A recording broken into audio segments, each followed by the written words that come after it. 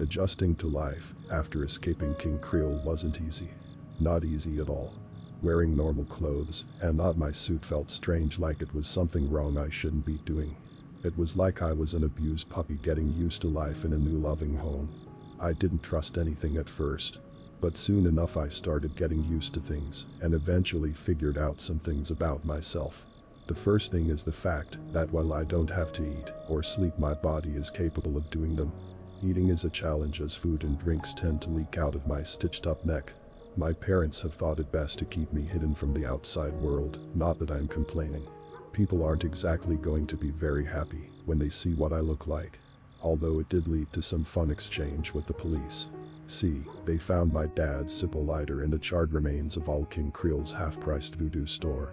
And they soon paid a visit to my parents' house. I listened in from my spot in the living room and soon heard the conversation.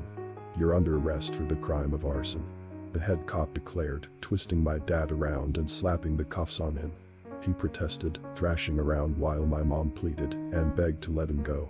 Clenching my fist, I walked out from the living room and into view of the police. "Let him go," I said, walking over to them. The cops each looked at each other in confusion, clearly having thought me burned to a crisp in the blaze that had consumed their darling King Creole. "I know about your deal with Creole. And let's just say I've got a good witness to let the press know why the missing people in this town aren't investigated," I threatened, crossing my arms and staring at them with my button eyes. Each cop looked like they were about to shit themselves as they quickly uncuffed my dad and retreated from the door. Their hands held up as I approached them and slammed the door in their faces. Looking back at my parents and confused by their scared expression. "I'll explain later." That was all I said. And I would. When I myself had more answers for them. To date, I'm still not convinced that King Creole died in the blaze that consumed the Voodoo shop. If my dreams and the fact I swear I see him from time to time are any indication that the old Voodoo bastard is still alive, I don't know what is. I've gotten in the habit of talking with Olivia and her mother Alexandra for advice. Seeing as Alexandra is the last living person that I still have a connection to from the Voodoo shop, I run a lot of ideas past her. Today I braved the outside world, dressed up in my old hoodie with the hood up, and made my way over to their house. Making sure to keep my buttons on the lookout for Creole. Wherever he might be, I know for a fact he isn't exactly happy that I torched his business. Making it safely to the small house the two lived in, I rang the bell. And Olivia ran out to give me a hug like she always did. "You're here. Can we play checkers?" she asked me as her little arms kept themselves around me as I let myself in. I smiled and patted her head. Something about how innocent and sweet she is always recharged my body. "I'll see if I have time." "Where's your mommy?" I asked her, to which she smiled and let go of my waist. Taking my hand, she led me to the living room, where Alexandra was reading over a pile of books. And when I say a pile, I say it was stacked from the floor up to the armrests that the chair had. "Catching up on world history?" I asked as Olivia went off to go keep herself entertained. "No, I have the Netflix for that," she said, looking at me as she sighed and put the book she was reading down. Alexandra had been turned into a voodoo doll all the way back in 1927. So she was having some trouble adapting to all the new things that had happened since. When we told her we had a man on the moon and Britain no longer had an empire, she nearly fainted. But she'd gotten used to a lot of the technology like TV and cell phones. "I'm looking for a way to change you back," she said with an exhausted sigh. "Any luck? The internet hasn't been much help. Either they want me to contact some voodoo gods or use a Ouija board or something." I sighed, sitting on the couch from across her, picking up one of her books and raising a brow. "Voodoo for dummies?" I asked with a chuckle. "Do not mock the knowledge of literature, Travis. And I do have a lead for you. In regards to King Creole's mother," she said, looking around the mess of books on the floor, tapping her lips with her fingers as she looked for the correct book, finding it after a few seconds, and opening it up. "Here. Mama Creole. She's buried in a cemetery a few miles outside of town," she said, offering me the book to look into. I grunted as I stood up and took the book from her, looking down at the text and reading the passage. It definitely was Creole's mother, as it mentioned her as the mother of the long-deceased Charles Sumner. While this was good information, I was more confused as to what this had to do with my current situation. "What?" Want me to dig her up and have a nice conversation? I asked skeptically. Only for my shins to be kicked by her. Okay, I kinda deserve that. Try doing a seance to contact her. Alexandra explained, handing me a slim pamphlet from the stack of books next to her. Pouting as I took the item, I looked down at it with a skeptical brow raised.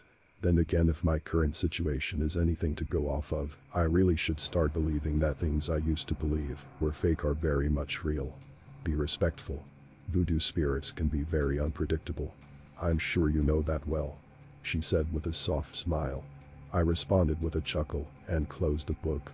She then handed me some candles and a lighter. Supplies for my seance. I'm sure we both know that, I responded, looking down at the pamphlet and nodding to her. Olivia came back with the doll of her old mother in her arms, coming over and hugging me just before I left. She seems to really like me, kinda like an older brother. It is sweet, and I do show my care for her as well. Bidding them goodbye, I pulled the hoodie back over my head and Googling where this cemetery would be. Luckily enough, it was within walking distance of the Voodoo shop. Texting my parents and saying I would be out for a bit. Receiving please to not be out too long, I promised them, and went on my way. Walking into the old part of town, I stopped at the burnt-out remains of the Voodoo store. It was blocked off by police tape, but I easily stepped over it and entered the charred remains. I looked around at the barely recognizable store, stepping over soot and creaking wood. The big pile of ash on the floor was most likely where I lit the voodoo dolls on fire. Hearing a crunching sound, I looked down at my feet and saw a few pieces of porcelain, and my heart sank right through the floor. Damn it. I sighed hard, leaning down and picking up the pieces and looking around for any more of them. But all I could find was those few shards of Mary. Her death tore me in many ways. She was finally free from Creel's abuse and her torture. But her manner of death really hurt me. But as long as she's finally free, I guess I shouldn't be too sad for her. Putting the porcelain shards on the charred counter I used to stand and sleep behind, I looked around one last time before heading my way towards the cemetery. Alexandra had failed to say that this cemetery was abandoned and overgrown to shit. Even the gate had dying vines, and I had to tug with all my strength to get the rusty gate open. Sighing in annoyance, I looked around the old cemetery and started to walk around, trying to find any indication of where Charles's mother was buried. "Help ya, son?" a nasally voice asked me. Now to say I nearly shit myself is an understatement. Who the hell expects a person to suddenly ask you a question in an abandoned cemetery? Spinning on my heels, I turned my button eyes to see a tall black man in a top hat standing in a grave and leaning on a shovel, a big brown cigar in his mouth as he smiled at me. "The fuck is wrong with you, son? I asked you a question," he said, smoke blowing out of his nose. I stammered, looking around and pulling my hood down, cautiously coming over to the strange man who was billowing smoke like a chimney. "I'm looking for a grave. There's one. One over there, another over there." He snickered as he pointed to graves in every direction. He raised his brows at me to see if I was satisfied with his response. He seemingly didn't give a shit about my button eyes. Then again, I figured that he was some kind of voodoo person with his jettab. Mama Creole. Her grave. At that name, the man stood up, his eyes big and wide as he climbed out of the grave and blew smoke right in my face, and it caused me to wave the smoke out of my face. Mama Creole, huh? Haven't heard that name in many years. The fuck you gonna do with her grave? He asked me, getting right in my face. I'm so happy my sense of taste and smell is still gone from being turned into a puppet. Just by looking at him, I could tell he must have stunk. "I want to do a seance," I responded, tapping my button eye with my finger. "See if she can help me with this," I explained to the man. He took a good look at me, finger taking the cigar out of his mouth and nodding as he rubbed his chin. "Yeah, I've seen shitty work like this before," he said, standing back and blowing out more of his smoke and chuckling. His voice was high and nasally. "Her grave is behind you, 6 rows back. Can't miss it, it's got a big old statue of an angel on it." He pointed, causing my head to turn and look over. And when I turned to thank him, he had up and vanished on me. Stupid voodoo people, getting to teleport and shit. Making my way through the overgrowth and gravestones, I did indeed come upon a giant angel statue. Guess King Creole wanted to make sure his mom was remembered all right. Scraping off the moss, I was greeted by the words Mama Creole. So this was her grave. Kneeling down before it, I put out the candles that Alexandra had given me and carefully lit them. Didn't want to start a fire in this place. Alright. Let's see if this'll work. I sighed, kneeling on my knees and sighing. Mama Creole. My name is Travis. Your son has given me a voodoo curse, and I humbly beg for you to lift it. If you can. I looked at the grave expecting something to happen. The candles flickered a bit, but other than that not much else happened. Figured this wouldn't work either. I set about to give up, until a rotting hand shot through the ground and grabbed me by the arm. Now that did get a loud scream out of me, as the hand yanked me down, as if pulling itself up. And sure enough, a worm-infested skull burst through the ground and met my button eyes, keeping me in a death grip and pulling itself until it was about waist deep in the dirt. The corpse finally let me go. Standing up, I tumbled backward against the grave behind me and stared at the corpse. How can I help you, dear? The corpse asked me in a sweet and caring voice. Now that really threw me off. I know they say, don't judge a book by its cover. But when the cover is rotting and full of worms, I probably wouldn't read that book. Mama Creole? I asked hesitantly, getting a nod from the corpse. Some of its maggots fell to the ground as it did so. Well, I had my answer. I was currently talking to King Creole's mother. I need your help, I said after sitting back up from my backward tumble. Obviously, dear. You don't just call on me if you have nothing to chat about. She giggled, waiting for me to get over the fact I was talking to a corpse. Still not the weirdest thing that's happened to me, if I'm being really honest with myself. Your son, Charles. He cursed me. Well, really, he murdered me, then brought me back to life to be his puppet. Is there any way for you to reverse it? I asked her, looking into those vacant eye holes to try and get any kind of idea of what she was going to say. And it wasn't what I was expecting. Oh, you're that Travis, she said in a disgusted tone, pulling herself further out of her grave, clutching my arm again and pulling me back into her face. The same Travis that dared to hurt my darling boy, she hissed, opening her jaw up and leaning in to bite me. He tried to kill my parents, I shouted back at her, pushing her moldy corpse and trying to keep her away from me. Why does this always happen to me? I really should have gone to college instead of taking this stupid voodoo job. He's out of control and killing innocent people, I shouted, still struggling with the surprisingly strong corpse. He was teaching you a lesson, you ungrateful puppet, she snarled, taking a bite on my arm. Luckily her teeth didn't get through thanks to my hoodie sleeve. Looking around for a weapon, I grabbed one of the candles and shoved it into her face. The sizzling of her rotten face was enough to get her to let me go. I quickly blew out both candles, and soon enough she was seemingly dragged back into her grave by some unseen force, hurling every insult known to man at me. So much for her being able to help me. Should have figured the woman who created King Creole, in both senses of the word, would stand by him no matter what he did. Well, now I was back to square one. Packing up the things I came with, I quickly got out of there and started on my way home, being sure to avoid the voodoo shop this time. Making it home, I skipped on eating and just went up to my room, plopping myself onto my bed with a loud and annoyed groan. I would have passed out if someone hadn't started pulling at my hair. Yes, Tempe? I asked in an annoyed groan, turning my head to look at the voodoo doll. He waved his little arms at me and held up a scrap of paper. He was learning how to write better and must have been reading the alphabet books my mom used to get me when I was in kindergarten. Sighing as I sat up in bed, I took the little scrap of paper and read it. Basement. Something down. Okay, maybe he still isn't the best at writing. But hey, he's getting there at least. I looked at him confused, thinking at first that he meant my basement. Then it clicked and I remembered the store's basement door. I looked over at the desk where I had put the basement door key. Then I looked back at him. If he's down there and causes my death, I'm going to be so pissed at you, I declared at my little template friend, getting out of bed and taking the key and shoving it in my pocket. Once again telling my parents I was going out. This time I didn't say I was going to the voodoo shop. They'd lock me in my room if I told them that's where I was going. Pulling my hood over my head and heading off towards the voodoo shop, I was having second thoughts about this. And they got worse when I once again ducked under the police tape and entered into the burnt-out shell of a shop. Swallowing a lump in my throat, I approached the scorched basement door, Producing the key from my pocket, I inserted it into the keyhole and opened up the door. It was as dark and endless as it always was. Producing my phone and walking into the darkness, I held my breath the entire way down. The stairs were spared from the flames that engulfed the store, most likely thanks to the door, so I didn't have to worry about falling through them. Although when I finally touched the solid stone, I stood there for a good solid minute, too afraid to move a muscle. "Come on, Travis. You got this, man." My weak attempt at a pep talk did manage to walk a few steps as I looked around the basement. To my surprise, the entire basement was empty. No bodies, no table where I got my head cut off, no nothing.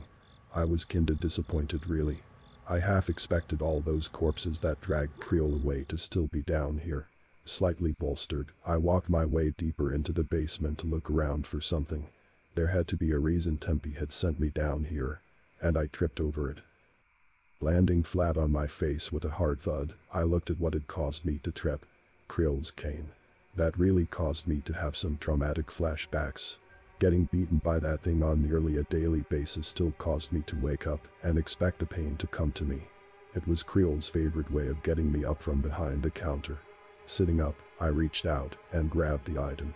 Rubbing the white head of it and sighing, I used it to help get me back up. "You found my cane," an all too familiar voice said to me, causing me to freeze in place and clutch the item in my hands for dear life. Turning around, my fears were confirmed when I saw him sitting in the same comfy chair I've seen in my dreams. "Be a good boy and bring me the cane, Travis," he hummed, beckoning me to come over. I took backward steps and turned to run, only to slam into a stone wall that suddenly was behind me. "Why you can't do this to me? You're dead," I shouted at him, lifting the cane up and ready to smack him in his stupid smiling face. He chuckled at me and stood up from the chair. The wall suddenly started to push me towards the Voodoo King. "I've died before. I'll most likely die again. But as long as I have a way back, I'll never let you go, Travis. You belong to me," he said sweetly, like the tone of a parent saying they aren't mad, just disappointed. Soon the wall had pushed me all the way to him, and he grabbed me by the throat. Easily he caught my futile attempt at hitting him with a cane, and he yanked it from my hands. "Why, you forgot one important thing," I choked out as he strangled me. He looked at me with some confusion before I rammed my head into his, causing him to grunt and fall backwards against his chair. Reaching down, I picked up the cane he had dropped and swung it against him, hitting him in the head and lifting the cane up to do it again. "You don't have control over me," I huffed, lifting up the cane higher to do it again, until I felt something wrap around my arm. "Don't I?" he asked with a chuckle, spitting out some of the black sludge from his mouth. I looked up in horror as the strings began to descend onto me. This couldn't be happening. I yanked my arm against the strings and tried to break it. I even tried chewing through the fucking thing. Soon another string came and wrapped itself around my other arm. Pulling both arms hard, I was forced to dangle a couple of inches off the floor. "Mama told me that you visited her," he said with a chuckle, getting off the floor and dusting himself off.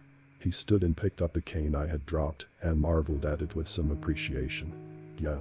She looked almost as ugly as you," I shot back, receiving a hard smack from the cane against my face. I don't even know why I said that. Guess I was just pissed off at ending up in this situation again. "I must teach you some manners, since your parents clearly didn't," he chuckled, lifting his cane up to smack me again, only for him to be grabbed by the shoulder. We both looked at the hand in confusion. Only Creole was spun around and decked right in the face, sending him flying into me and falling to the floor. Whatever had just hit Creole stepped out into my field of view and instantly melted my heart. "Mary," I called out. Mary appeared to me as she'd looked when Creole had forced her to sing on stage. She smiled at me and shook her head. "Part of your master plan, huh?"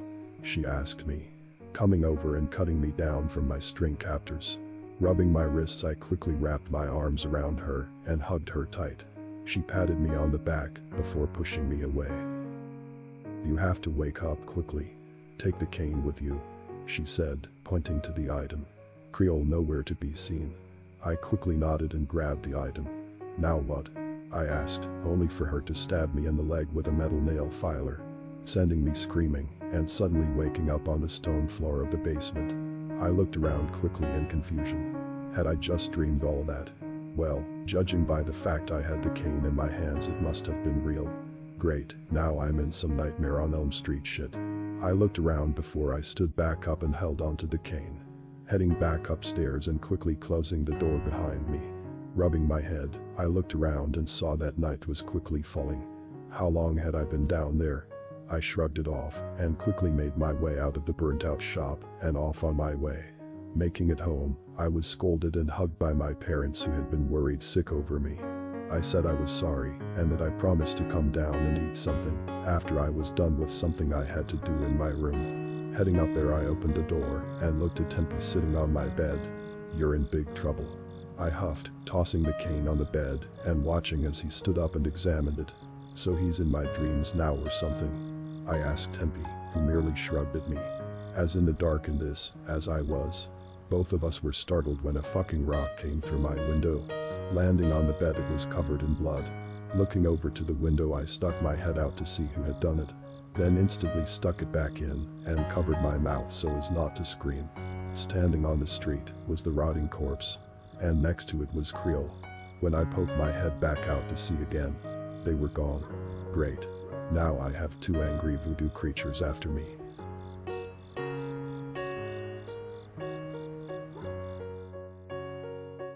I did not leave my room for almost 2 days after I saw the two standing down on my street. Let's just say seeing two people that wanted me dead were staring at me from my street and driveway really kinda made me want to hide my room. But they didn't do anything, and soon they disappeared and caused me to quickly call Alexandra. After about 2 minutes of her trying to figure out how to use a phone, she finally got a hang of it. "Hello," she said rather loudly, causing me to take my phone away from my ear. "Alexandra, you don't have to shout. I can hear you just fine." I chuckled, putting the phone back to my ear. I could tell the gears in her head turning before she apologized for shouting at me. It was an easy thing to shrug off, especially with what my life has become. "Were you able to talk to King Creole's mother?" she asked me, causing me to check out the window to check if the woman in question would suddenly appear just by the mention of her name. "Oh yeah, I did. She was not happy to meet me, and now I think her corpse is walking around and wanting to kill me," I said, sitting on my bed with a groan. Tempe climbed up on my lap soon enough and offered a scrap of paper with a heart on it. Gosh, this guy really has changed since staring angrily at me whenever I was on my phone. Oh no. I feared this may happen. "Were you respectful to her?" Alexandra quickly asked, the sound of books being flipped through. "If by respectful you mean sticking a candle in her face, then yes, I was most respectful to her," I answered. The long period of silence told me that she was certainly not amused by my attempt to make a joke out of this situation. "Did you at least tell her goodbye?" she asked, exasperated. "Was I supposed to do that?" I asked her with a raised brow. The sounds of her books falling to the floor painted the picture of her facepalming. In my defense, I only skimmed that long-ass list of things I was supposed to do for a seance. "This is bad, Travis. Very, very bad," she groaned, stacking the books back on her lap and sighing hard. "I think you've angered her spirit enough for her to cross back into the mortal realm." "Well, that explains why her Aunt Creole were outside my house the other day." This time I heard her hand smack her forehead. I'm pretty sure I was causing her to age rapidly just through this conversation. "What else did you screw up?" Her tone was one of worry. Fair enough, at this point, I belong in a Looney Tunes episode with how incompetent I was in doing all of this. I met a black guy with a top hat and smoking a cigar that told me where Mama Creole was buried, I said. Once again all her books fell to the floor. I'm guessing she stood up from the chair she was sitting in. "You what?" she shouted, causing me to pull the phone away again. "Did you meet Baron Samedi without even knowing it?" Now I've heard that name before. Mostly thanks to you guys and my previous attempts of escaping the half-priced voodoo store. He's a voodoo loa. Basically a spirit. He's the spirit of the dead, so kinda makes sense I found him in the graveyard. I guess I did. He blew smoke in my face and showed me where Mama Creole was buried. Then he was gone," I told Alexandra, who was quickly running around and probably finding a book on Loas. I waited for her to finish before I asked her, "Why? Can he help me, or am I going to have an evil voodoo god on my ass as well?" "He might be able to help you, but you need to do it very carefully and don't screw it up," she said in a disappointed mother's tone. Agreeing, I pulled a notepad out and started to scribble what she told me. You need to offer him cigars, rum, coffee, or even simple bread. Then he might decide to help you. Might. What do I gotta offer him, a human sacrifice too? I asked skeptically. Only to be yelled at to take this seriously.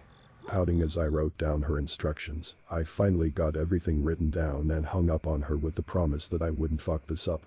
Heading downstairs, I went into my dad's office and opened up his cigar box, shoving a couple into my pockets and borrowing his Zippo lighter. Looking around in his liquor cabinet, I was annoyed to find no rum, so I hoped that the cigars were enough. Telling my mom I would be back, she warned me about the fact it was going to rain, but I shrugged it off. That's what hoodies are for after all. Running off towards the cemetery again, I checked around the alleyways and lampposts to make sure the gruesome duo weren't anywhere near me. Making it to the cemetery, I entered into the same path I cut open last time and went into the cemetery, looking around for any sign of the Loa. Baron Samedi, I have an offering for you, if you want them, I shouted out in the abandoned cemetery. Walking around, I took the chance and went to check on Mama Creel's grave, and swallowed hard when I saw the grave had been emptied of its contents. The hell you want, boy? The nasally voice suddenly asked me, causing me to look behind myself and nearly stumble into the empty grave. The top hat wearing black man looked down at me with a raised brow as he looked down at me. Swallowing hard, I reached into my pockets and pulled out the cigars. His tone changed as he gave me a rotting yellow-toothed smile as he took one and smelled it. Sticking it in his mouth, he chewed off the end and spit it out into the ground. A light? I asked him, holding up the Zippo and flicking it to life. He smiled at me and leaned in, taking a few puffs to get the cigar going and blowing out a stream of smoke. He nodded with a chuckle and looked down at me. Now, what can I do for you? He asked me, his tone much more friendly as he took in the scent of the cigar, was much more excited and happy. I need your help. Can you save me from King Creole and his mother? I asked him in desperation. He looked down at me as he happily puffed away on my dad's cigar. Stroking his chin and chuckling, he looked down at me and tapping some ash onto me. Sorry, Sonny. I can't do anything. Mama Creole and I go very far back, and I cannot go back on it. He shrugged. I stared at him in horror. It really seemed like everything wanted to fuck me with a barbed wire bat. Oh, don't worry. I'm not gonna turn you over to her. I'm far too busy to care about what she and her spoiled brat do. He waved it off, holding the cigar in his mouth. But you also won't help me? I asked him. He looked at me with a raised brow and chuckling. Look, I hate her son more than anything. But she has a deal with me. Keep his rotting corpse alive no matter what. But, since you gave me this beautiful cigar, I'll make a deal with you, he said with a smile. I would have accepted his offer, no question. Except the crack of thunder and strike of lightning showing me that the Baron was a skeleton staring down at me. Wait. I'll give you all this, I shouted, sticking my hands into my pockets and showing off the cigars. His eyes nearly leaped out of his head when he saw all of them. I'll give you them if you give me a good deal. No strings attached, I said, handing over the cigars. I like you, kid. You're smart, he said with a toothy grin, chewing on the cigar he had already and nodding happily. All right, kid. I'll give you a hint as to how to beat him. He chuckled happily and blew smoke in my face again. Force him in the ground. I'll take care of the rest, he said with a smile. I stared at him in confusion, but when he blew smoke in my face, I coughed up a storm. And when I saw that he was gone, I sighed hard in annoyance. I hate riddles. Walking back home as the rain started and thunder cracked loud, I looked down at the ground as I thought of the riddle. I stepped in puddles as I made it to my neighborhood. And when I got to my house, I froze in place, as my front door was open and split in half. Rushing inside, I looked around the house in horror as I looked for any sign of my mother. And I found her all right. Travis, my boy. A familiar voice greeted me. He sat in my dad's chair, smiling with his stitched-up mouth as he took a sip of coffee from a cup, with my mother's head sitting on the table next to him. My legs gave out as I fell to the floor, covering my mouth and shivering. Your mother makes a beautiful cup of coffee. Shame this was her last one. He giggled, smiling at me and standing up, tossing the cup to the floor and walking over to me. You fucking monster, I screamed, standing up and rushing to tackle him. only to be stuck in the back of the head and falling next to him. Looking up, I was met by a tan-skinned woman dressed in one of my mother's dresses. Her hair was black and curled as she looked down at me like she'd stepped on a bug. "Sweetheart, are you sure he's the one you want to keep?" she asked Creole, handing him the item she had hit me with, which turned out to be his cane. He happily took the item and pushed my cheek hard with it as he put his weight against him. "Yes, Mom. Since he took Mary away from me, I want him to be her replacement," he said with a smile, replacing his cane with his dress shoe, grinding it into my face and chuckling all the while. "You piece of shit," I snarled, trying to push him off of me, only for me to get hit on the head again with his cane. That certainly brought back some fun memories. "You'll never get away with this. I swear to God I'll rip you to fucking pieces," I screamed at him. Both he and his mother were smiling at my pathetic attempts to escape. I knew I had to do something, and the item in my pocket was the only thing I could think of. Reaching into my pocket, I brought the Zippo out and lit it up and put it up to Creole's suit pants. "You little shit," he screamed, pulling his foot away and slapping the growing flames on his legs. His mother gasping and trying to help him put the fire out. Pushing myself up and heading towards the stairs, I ran up to my room and slammed the door, huffing hard as I shoved a door against it. I slid down the door as I shivered at the thought of my dead mother. I curled up hard and planted my face into my hands. I wish I could shed a tear for her. My button eyes prevent me, but my body still acts as it can cry. The sound of them slamming against my door and clawing at it caused me to stand up and look around the room. I saw Tempe jumping up and down on the desk, pulling my attention over to him.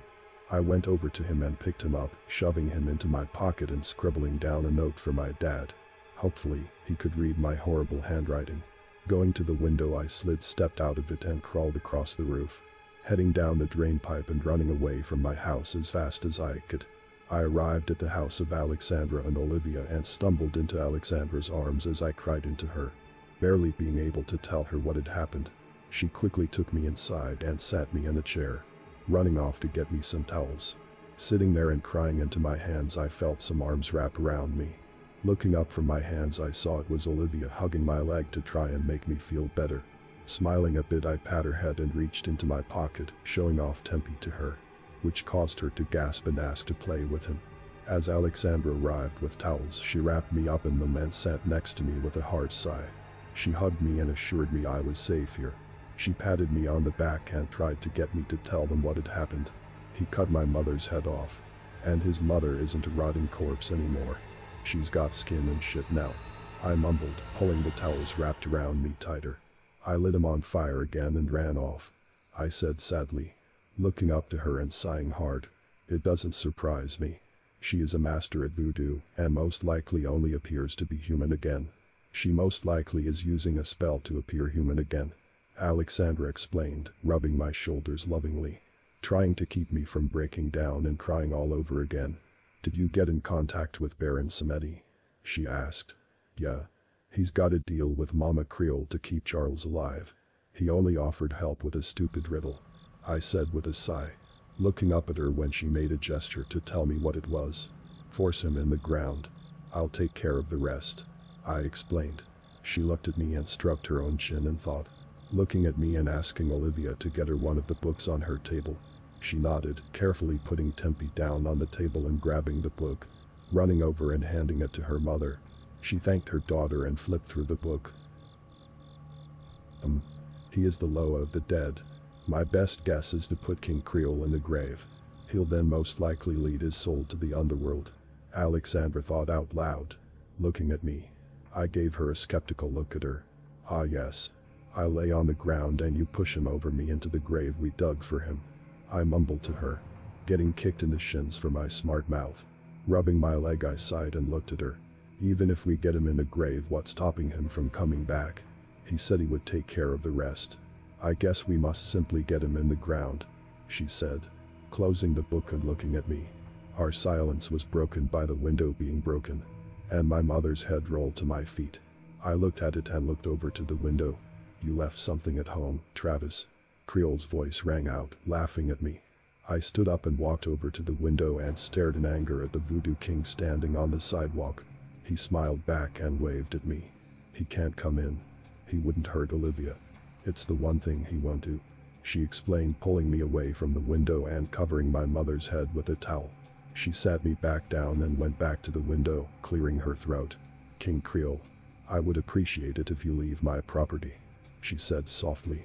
He looked at her with a tilt to his head and shrugged, tipping his top hat and walking off down the street. "He'll still find a way to get in," I said with a mumble, looking at the lump of a towel on the floor, curling up in the chair and sighing hard. "Travis, it's so cold.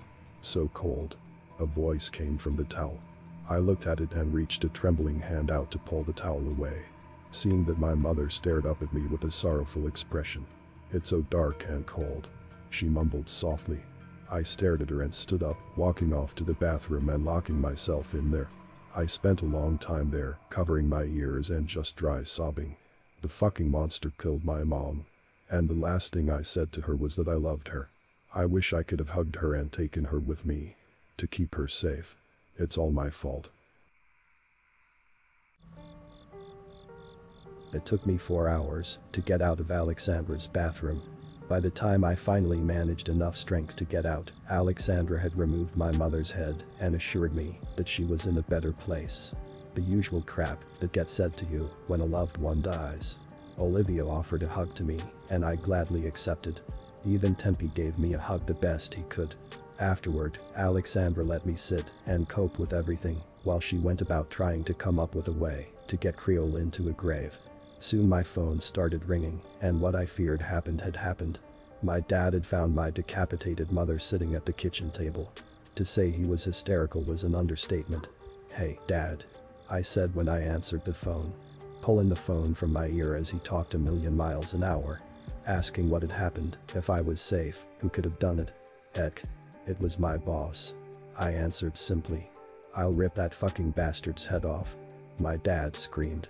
Sighing, I rubbed my button eyes with my hand and looked at Alexandra for any kind of reassurance. But she was nose deep in another book, so I wasn't going to get anything from her at the moment. "No, you won't, Dad. He's more dangerous than you could ever know. Look, just get out of town, okay? I'll handle this. Just get out before something happens to you. I can't lose you too," I whimpered to him. That seemingly got him out of his murderous rage. He calmed down and became easier to talk to. "Okay, son. If you think that's the best course of action for us," he said with a long sigh.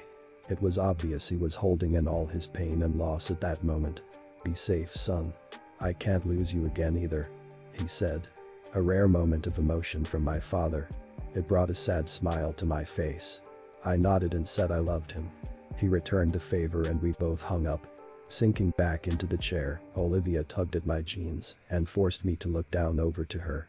She climbed up into my lap and hugged my torso. "She's a good kid. I can't think of any way of getting King Creole into a grave." Alexandra sighed, coming back into the living room and sitting on the couch next to us. But the annoyed frown turned into a smile when she saw the scene before her. "Come here, Livy. Let's let Travis rest for a bit. He's been through a lot today." Olivia obeyed and came over to her mother. "No, I'm okay," I said, standing up and looking at the spot where my mother's head had landed. Shaking it off, I looked over to the street and stroked my chin and thought, the shop is out of the question. The basement floor is stone, and who knows what's underneath the floorboards. I sighed. And most likely his mother knows all too well her son's weakness. Alexandra responded to Olivia, sitting on her lap and looking up while her mother brushed her hair. "So luring him to a graveyard is also out of the question. What about pushing him in a hole?" Olivia asked, wanting to be a part of this conversation. I thought about it, then realized something. Force him into the ground. That doesn't mean it has to be in a grave. Hell, I can force him into a ditch, and that counts as the ground, I said, looking to the mother-daughter duo, who looked back at me with raised brows. Alexandra looked down at Olivia and then up to me. "I have a very intelligent daughter," she hummed with a proud smile. Her accent was just a bit more posh than usual. Our moment of excitement was cut off by a loud thud upstairs. We both looked up in terror. "What was that?" I asked in hushed fear. "It came from Olivia's room," Alexandra mumbled, looking down at Olivia. The little girl also looked up, the gears in her young head thinking about what could be in her room at that moment. "The only thing up there is the dolly Mr. King Creole gave me," she said, causing me and Alexandra to look at each other in terror. There's no way. He wouldn't dare stoop that low, would he? The loud thuds coming down the stairs behind us quickly dispelled any doubts we had. "You little shit," came a screech as something dragged itself down the stairs. Sophie, Olivia's old mother, was dragging herself down the stairs. Only the woman was looking worse for wear. She still appeared to be half doll, half human. As such, she was once again a full-sized human. But some of her body still appeared to be made of fabric, and the parts that were made of skin were sewed tight to their fabric counterpart. She was bleeding and unable to stand on her legs, which seemingly had no bones in them. Olivia screamed at the sight of her original mother and clambered into Alexandra's arms. The mother quickly scooped up her daughter and put some distance between her and the woman whose daughter she had taken. I armed myself with the only thing at arm's length. A heavy-ass book. The creature called towards us as we backed up, and to break the tension, I threw that heavy-ass book at her. The fact I cracked her face straight down the middle didn't seem to bother her. In fact, she just spawned long needle-like teeth all the way down that split in her head. "Maybe we should run," I said quickly. Which got nods from both girls. All of us booking it out of the house and out into the streets. I headed towards the car as Alexandra and Olivia piled in with me. "Do you know how to drive this automobile?" Alexandra asked me in a panic as I buckled myself in. I looked at her and nodded. "Yeah, I took 1 semester of driver's ed. Just because I didn't finish it doesn't mean I don't know how to drive." Throwing it in reverse, I smashed into their mailbox. But after that, I managed to get onto the street and gun it. It might have been bumpy any time I tried to brake, but it wasn't too bad if I do say so myself. "Alright, well now where do we go?" I asked the pair, keeping my eyes on the road and praying no cop tried to pull me over. Although by my looks I'm sure that they'd probably let me go. I do look like the guy they work for after all. "Perhaps your house. You do not have any kind of voodoo in there, do you?" Alexandra asked me as she stroked Olivia's head. The little girl was curled up, her head resting in her mother's head. Poor girl. "No. None except Tempe." I suddenly realized, slamming the brakes hard and searching my pockets for him. I looked back at Olivia to see if she had brought him, and thanks to whatever messed up god there is, she did. The doll was busy being squeezed by the afraid little girl. I breathed a sigh of relief as I turned back to continue driving. Yeah. Except for him, we should be okay. I sighed as I drove us to my house. Arriving there, I saw that my dad's car was long gone. I entered the house first, hoping that my dad had moved my mother's headless body. He had, and I thanked him for that. Letting them in, I sat them both on our living room couch and went to go put on some coffee and find something for Olivia to try and eat. Stepping over the puddle of blood, I went to the sink and washed out the coffee pot. "She's asleep," Alexandra said as she entered the kitchen. Also stepping over the blood puddle and coming over to me.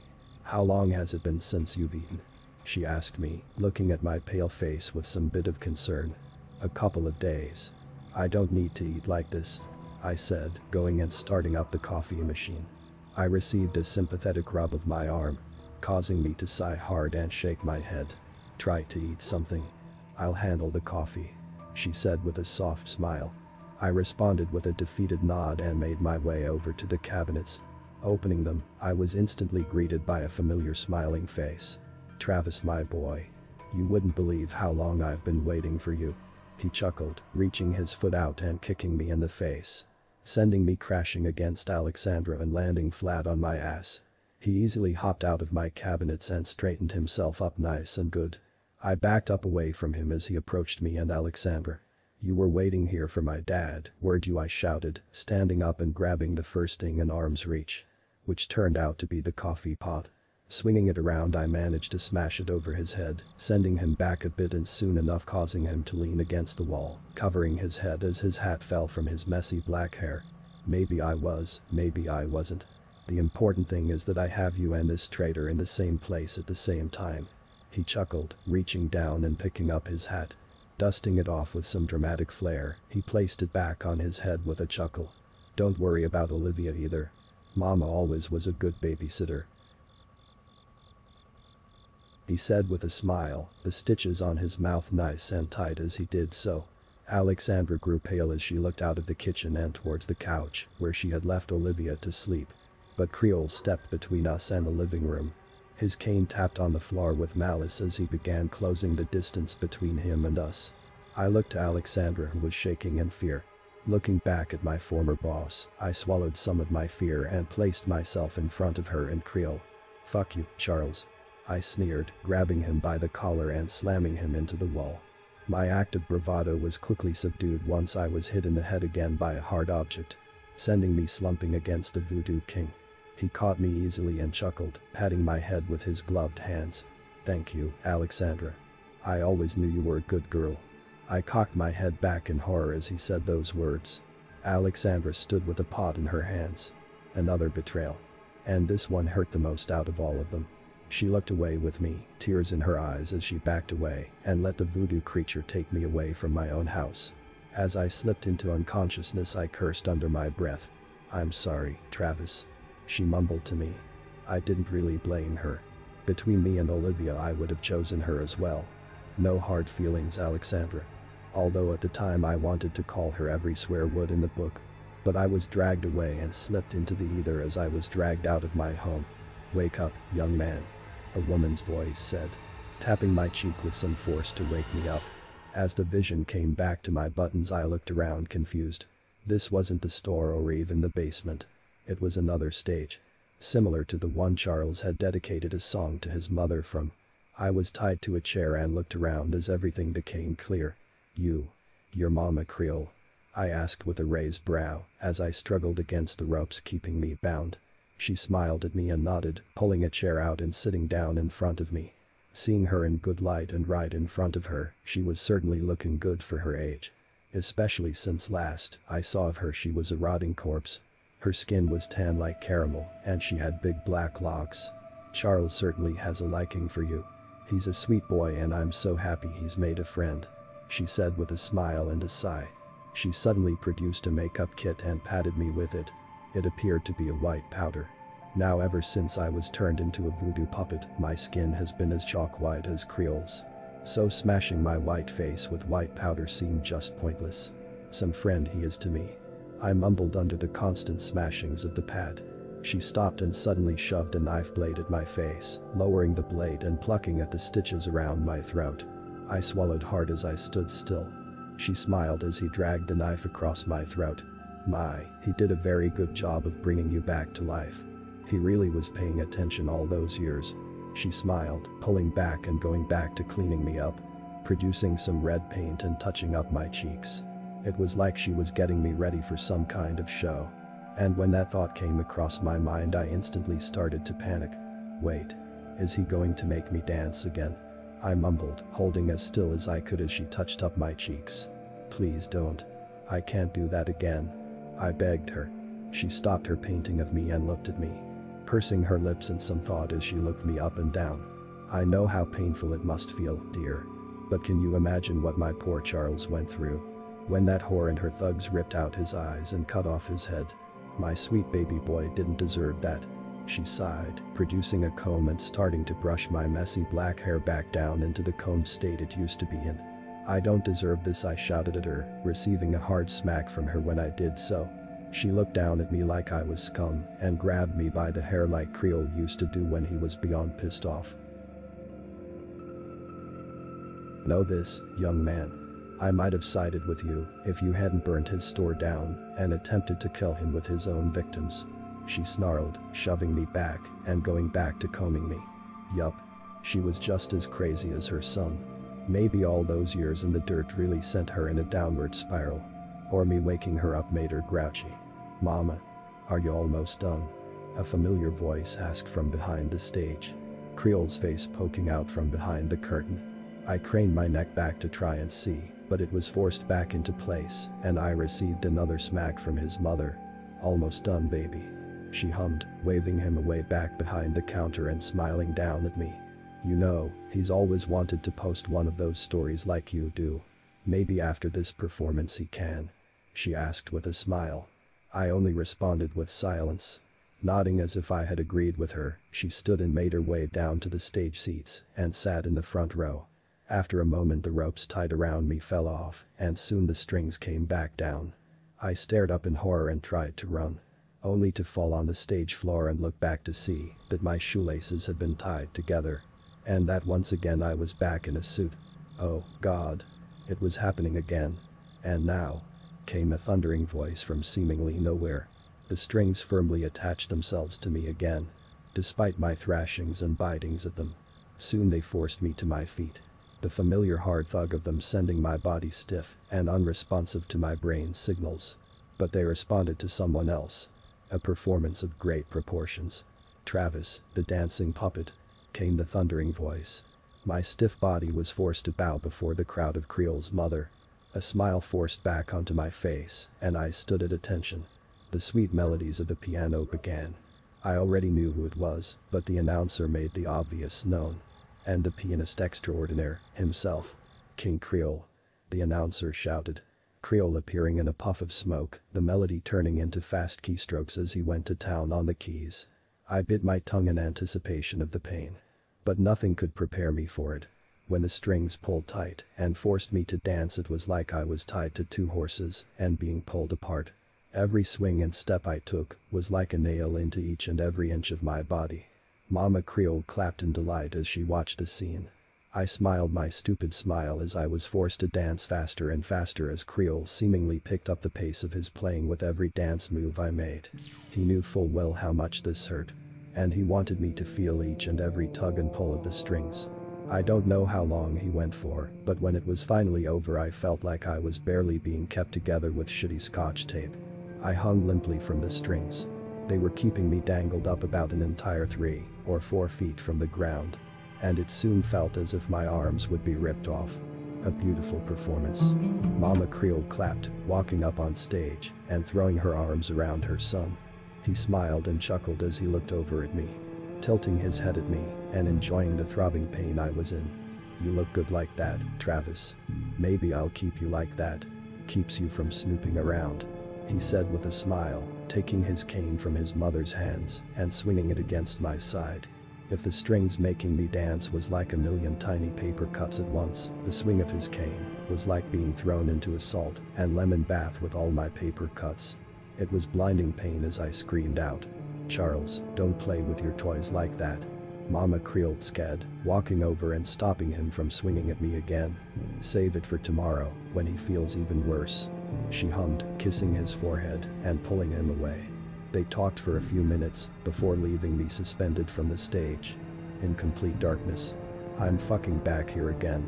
My only ally has thrown me under the bus. And here I am back with the fucking strings and forced to dance for the psycho and his mother. I'll get out of here. I'll show him. I will. How about King Creole take over for a spell? Travis needs a break after all.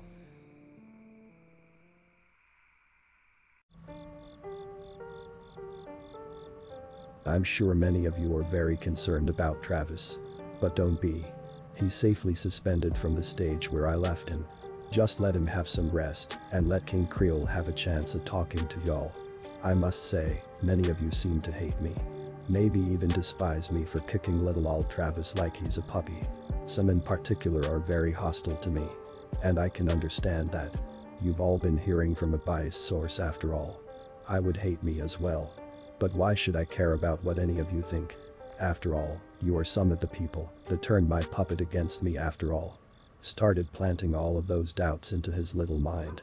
Think about that, if faceless creatures started planting doubts in something you care about. But I don't hold grudges. Especially with possible future clients. Travis has been rather good at detailing what working for me once looked like. And of course, you know the tragic story of Charles Sumner. But Travis is leaving a big hole in the story. Something that for some reason he didn't say. And that concerns the sweet Miss Elizabeth. Or has she like to be called, Liz? From his account, I forced him to take the young Ms. Liz down into the basement and turned her into a doll. I did that, I won't deny my beautiful work after all. But he didn't tell all of you what happened shortly after I tied her down.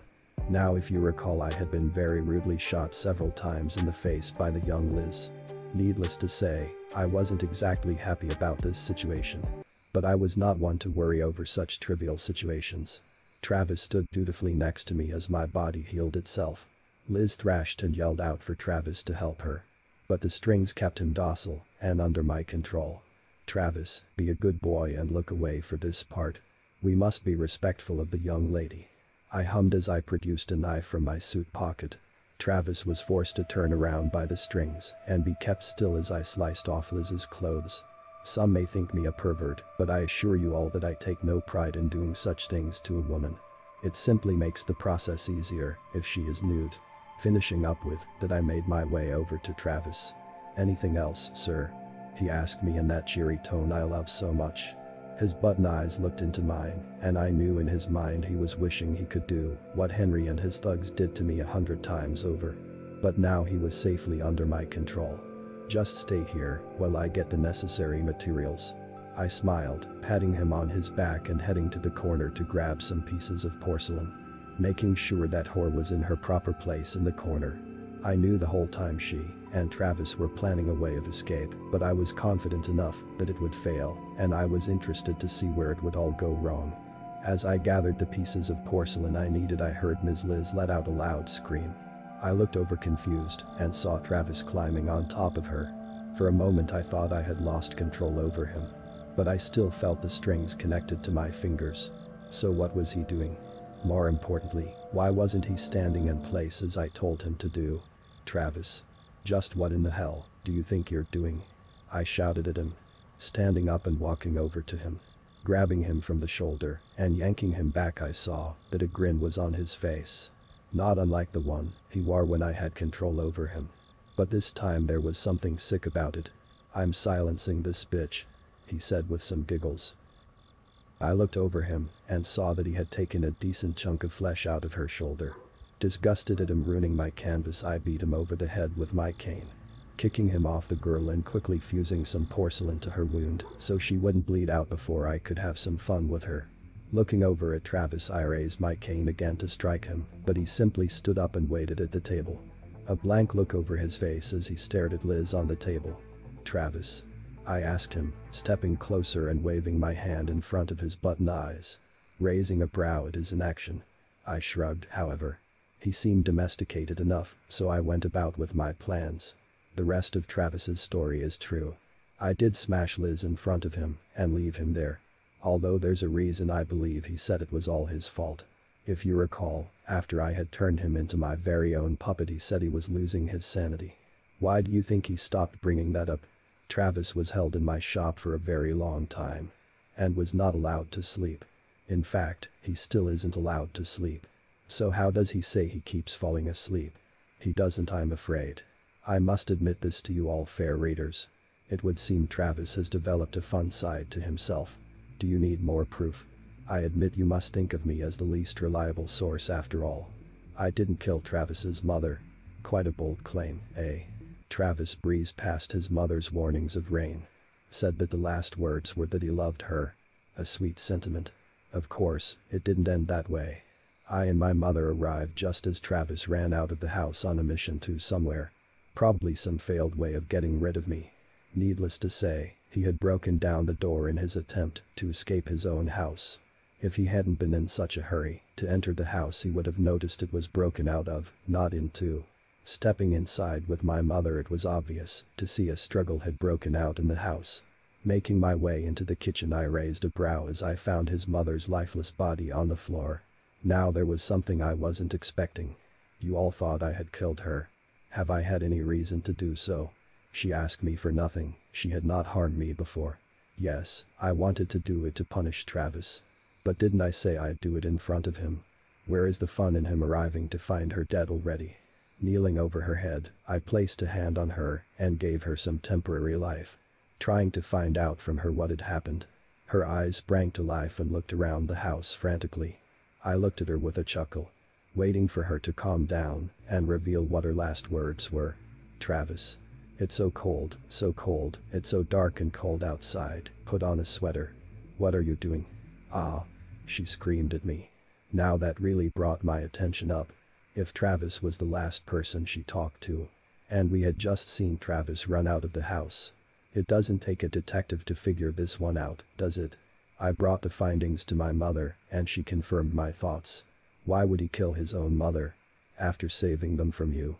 She asked, handing me back the head which had since fallen silent. I shrugged back at her and set the severed head back down. It didn't make much sense to me. But it did the more I thought back to it. Mama. Is it bad that I refused to allow Travis to sleep? I asked her. As she was the one who created the way to keep my body alive and my soul kept inside said body. She looked at me for a second and then to the head on the table. Charles. Don't tell me you did that to the boy. You know very well what happens when a resurrected body is left to think for itself for so long. She sighed, taking a seat on Travis's surprisingly nice furniture. I shrugged and looked away. I thought he didn't deserve to sleep. I explained. How was I supposed to know that Travis was going to end up growing an insane personality? Mother sighed and thought for a while before looking at me. We have to keep him alive a bit longer, son. She finally said. I know you want your revenge, and you'll get that, my love. But for now, we need to make sure he doesn't screw with any Loa and undo everything I worked so very hard for. She said, standing up and wrapping her arms around me. Fine. But I at least get to use him in performance for you. I said with a smile. To which I got a happy nod. So we waited for Travis to come back for wherever it was he was going. And when he did, he ended up lighting my pants on fire and booking it. Shame. He's a slippery salamander. I admire that in him. Do you really think I'm lying? Fair enough. But let me ask you this. Why would I only cut off her head? Where is the fun and showmanship in that? Why didn't I turn her into a living voodoo doll? Or bring her back to life to attack him? A simple decapitation is simply too boring and unoriginal for me. King Creole takes great pride in his work. This must be hard for y'all to hear. And I understand that. You've grown attached to him. Like a puppy. But any feral or rabid dog must be put down. And I intend to do so. What's wrong with him? To the best I can piece together is that he blacks out and this violent personality takes over. It happened suddenly, just like when I cornered him in his house with Alexandra. After he had thrown me against the walls of his kitchen, he then turned to Alexandra, who confusingly looked at him, then let out a scream as he attacked her. He lurched towards her and nearly took a chunk of her arm off. Luckily the woman was able to grab a pot and strike him in the head, sending him into my arms as he slipped into unconsciousness. Thank you, Alexandra. I always knew you were a good girl. I said with a chuckle as I patted his head. She watched as I set him down and approached her. She lifted the pot to hit me next, but I raised my hands to show her I meant no harm. Easy. I'll let you stay with Olivia. I chuckled. How on earth do you think I can believe that? She said with the pot still firmly held in her hands. Then I pointed down to the voodoo puppet at my feet. She hesitantly lowered the pot but still put some distance between her and me. Let's just say lol Travis isn't right in the head currently. I said with a chuckle, pushing my hat up and brushing the bangs out of my buttons. Have you noticed that?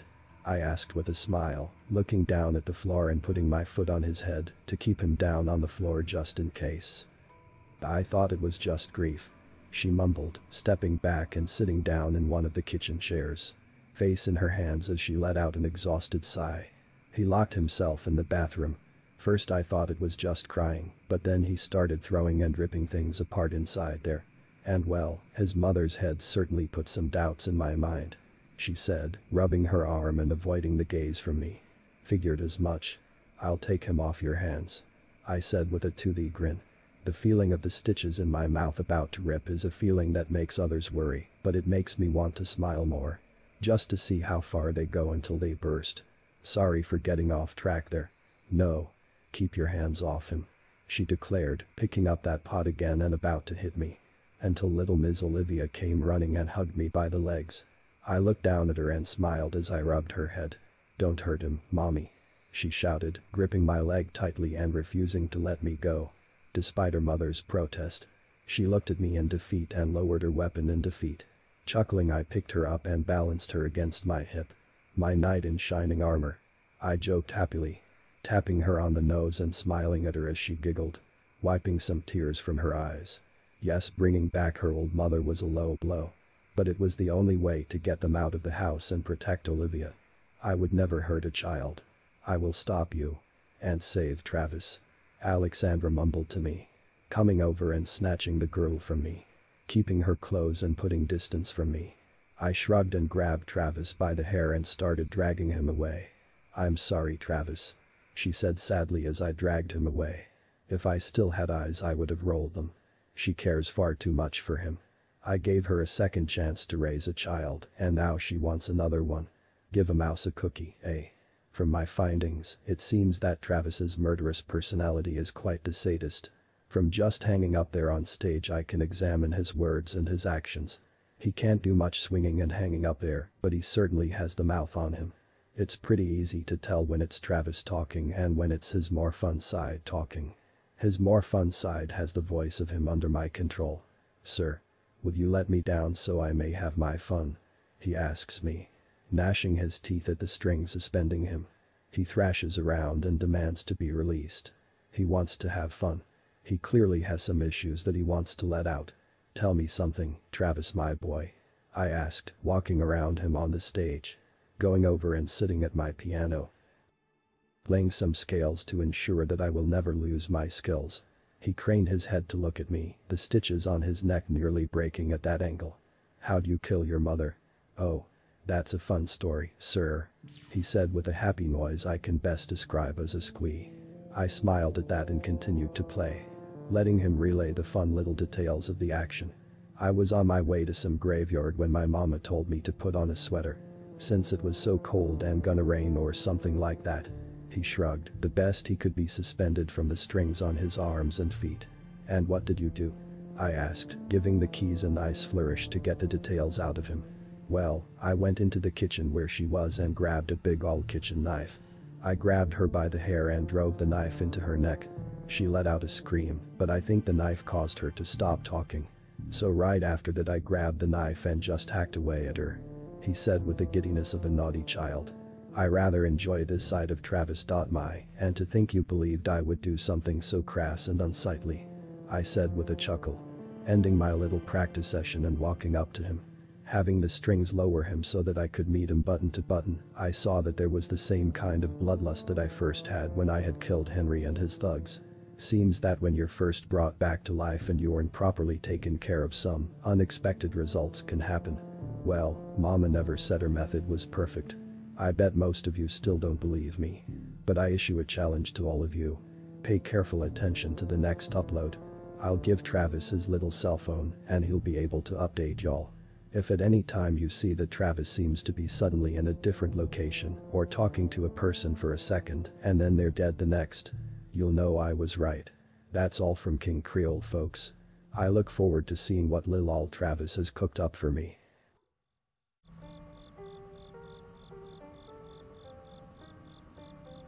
Don't believe a fucking word he said.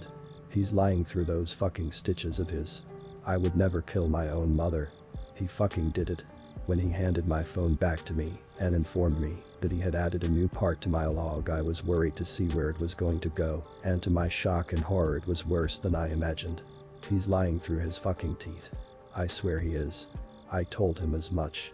All he did was laugh at me and issue me a challenge. As he said that the strings released me and I collapsed to the stage with a hard thud. "You think I'd lie to you, Travis my boy?" He scat at me. Approaching me and he kneeled.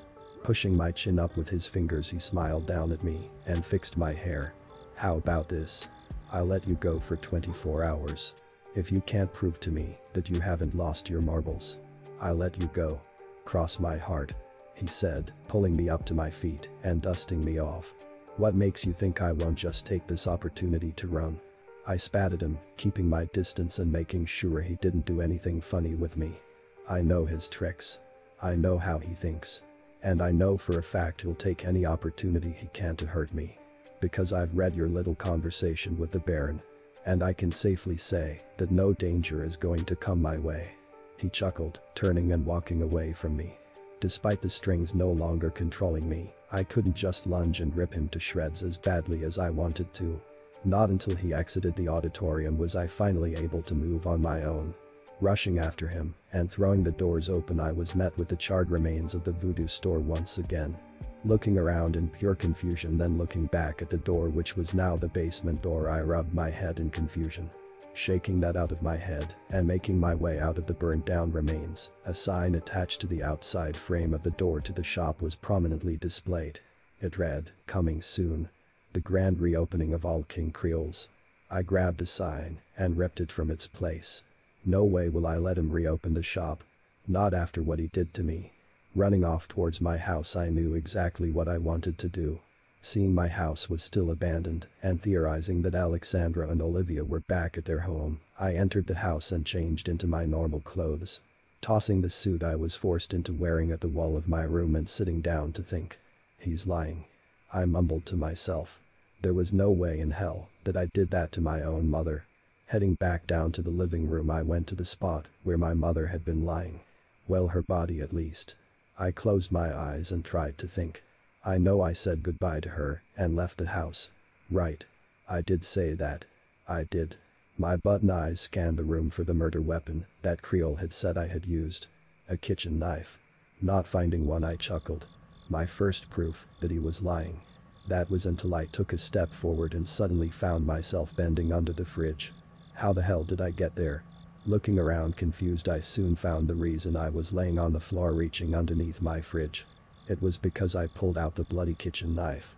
Staring at it in horror, I quickly tossed it away and backed up from it, grabbing my hair and shaking quickly. No, that didn't make any sense. He planted it there. It was obvious he did. He's just trying to fuck with me. Reaching out for the knife again, I took it into my hands and looked at it. The blade was bent. I didn't do this.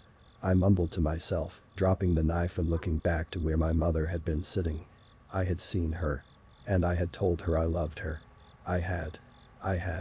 Shaking my head, I quickly stood and rushed past the dried bloodstain on the floor and looked around for my mother's body. But most likely Creole had had his cop buddies remove it after he took me. Reaching for my phone, I quickly dialed my dad, hoping he would pick up. "Travis, I've been worried sick about you," he quickly shouted at me, sending my stress levels way down just hearing his usual yelling voice. Letting out a cathartic breath, I sat down on one of the couches and just let him scold me for a bit. "Dad, how bad was Mom's body?" I asked, interrupting his lecture.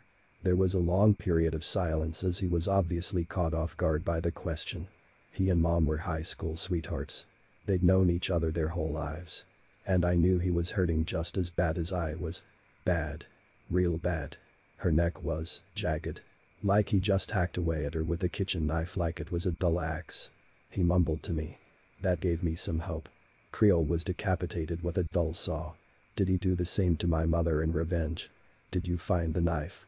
I asked him, looking back at the kitchen and seeing the knife was still where I had left it. "No. It was nowhere to be found." "Where are you, son? I don't want to lose you as I lost her," my dad said, obviously choking back tears. Rubbing my face, I looked at the spot where Creole had been drinking coffee next to my mother's head. "I'm at home." "Where are you?" I finally answered, giving my dad time to get his emotions in check. I had warned him to get out of town when he had found Mom's body. I was hoping he had heeded my warnings. "At a hotel. Just outside of town near the freeway," he explained. I nodded as he gave me the details. I said I would be there soon. Hanging up with "I love you," I sighed and started on my way. Past the destroyed door and took a look at the pieces of it. It was broken out of. Not into it. Swallowing a lump in my throat, my next destination was Alexandra's house. Pulling my hood over my face, I made my way there. It took me a bit to get there on foot. But when I arrived, I knocked on their door. Noticing the hole in their window was still there. The door cautiously opened as Alexandra looked at me and hesitated to open it all the way. "Travis," she said in a shocked gasp, looking around me before opening the door all the way. "Did you escape?" she asked me, letting me enter the house, but she kept a good distance between the two of us. I thought it was for her betrayal of me. It had to be for that, right? "No." He let me go. "So I could prove that I'm not the one who killed my mom," I explained, walking past her and looking around the house. She avoided eye contact with me when I looked back at her, and I started to get worried. "You don't think I did that, do you?" I asked.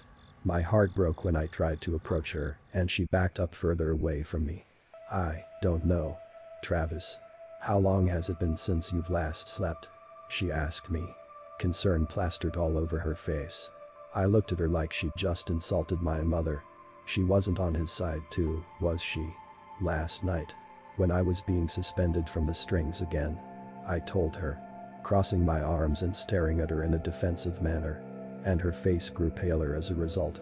I didn't know it could, since she was about as pale as I was. "Travis, you couldn't sleep when connected to the strings. Remember? At the shop, you were never allowed to sleep," she told me. And my stomach dropped as I lost my balance and backed up into the wall behind me. She had a point. "So, ever since I escaped I've been able to sleep." I shot back at her, pushing off from the wall and pointing at her, sending her cowering back and backing up into the living room as I followed after her. "Travis, when you were in my bathroom, after your mother's head was thrown in there, what did you do?" she asked, shaking. I stared at her for a good long while, my button eyes trailing to the bathroom. Walking in that direction, I opened the door and stared at the sight before me. The entire room was a mess, things broken and thrown in random directions. All I remember was trying to cry in here. "I didn't do this. You're trying to set me up. You hit me in the back of the head and turned me over to him," I shouted in anger, taking a shard of broken glass from the bathroom mirror and pointing it at her. She threw her hands in the hair and backed up further away from me. "No. You attacked me. Why you tried to attack me and yelled awful things at me," she whimpered, truly terrified of me. I looked down at my hand and stared at the shard of glass I was threatening her with. What was I doing? I dropped it and walked off towards the door. "Tell Olivia to take care of Tempe for me. He makes a better doll than her old mother," I said as I exited their home. Tuning out words Alexandra said back to me. Pulling my hood back on, I stuck my hands into the pocket and walked off in no particular direction. "I didn't kill my mom. He's fucking lying. He's wrong. I love her. I would have never done that to her." My aimless wandering suddenly had me walking right into the gate of the old cemetery. I looked around in complete confusion. How the hell had I gotten here? I went in the complete opposite direction of this place. And this place was a good hour's walk from Alexandra's house. Pulling out my phone, I stared at it in disbelief. It was an hour's walk. Because it had been an hour since I last checked the time. No, I stammered, stepping away from the cemetery and staring at the rusted and overgrown door. Creole's words to you guys echoed in my head like a gong. "Watch out for when I black out." I shook my head so hard I thought the stitches holding it on would bust and my head would go rolling. "The hell's the matter with you, son?" a familiar nasal voice asked me, causing me to look to my side and see none other than the Baron. Shovels slung over his shoulder and staring at me like I was some freak show attraction. He was chewing on one of my dad's cigars. I quickly stumbled over to him and looked up at him. "What's happening to me? What did that psycho and his mother do to me?" I begged him. He chuckled with a grin as he took the cigar out of his mouth and taped it over me like I was an ashtray. "You shouldn't play with life and death, son. Only a professional can do it right. Creole's mother is one, so he got off mostly scot-free. Him on the other hand, his work is downright shitty," he said to me, setting his shovels down and looking at me as he puffed away at the cigar I had given him. "I would love nothing more than to tie up all his loose ends. But Mama Creole and I have an understanding." "I can always tie up your loose end, of course," he said with a chuckle. I looked up at him, confused by what he meant. "I don't have any loose ends. I've never brought back anyone from the dead before." That got a genuine cackle out of the Baron. He slapped his leg as he let out a howl of laugh, looking at me like I had said the funniest shit in the world. "You're a loose end, son. Why do you think I offered to help you? Getting rid of Creole helps get rid of you. Before you get too comfortable with your little murders." He chuckled. "I saw into those buttons of yours. I saw something bad brewing in them. So I offered you the way to beat him. Though it seems like you're running out of time in that regard," he said, leaning down to pick up his tools as I stared at him in horror. "I haven't killed anyone," I shouted at him. He looked at me with a raised brow as he blew smoke from his nose, taking the cigar out of his mouth again and taping the ash off. "You sure about that?